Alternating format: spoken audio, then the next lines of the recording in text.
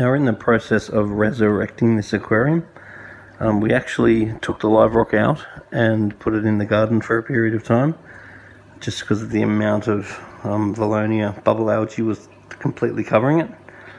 Now since we've put the rock outside for a couple of weeks, the bubble algae has dried off and fallen off beautifully. We've since reset up the tank, done a couple of large water changes, and we have added a bit of new rock, because what the new rock will do is cycle and add organisms to the old rock, so it all becomes live once again. We've added the coral back in, and it's going to be important that we monitor the water for the next couple of weeks to see if there is any impact of this fresh rock. I don't expect there to be, but we definitely want to check on it.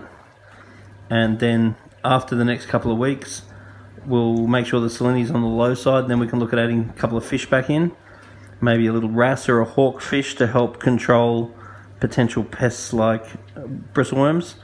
And then maybe another 4 weeks later we might look at putting a couple of tang or a blenny in, something to help control the algae. And then over that time we can start populating the corals back in, and providing that the water quality is kept up to scratch, then there's no reason at all why they won't all thrive.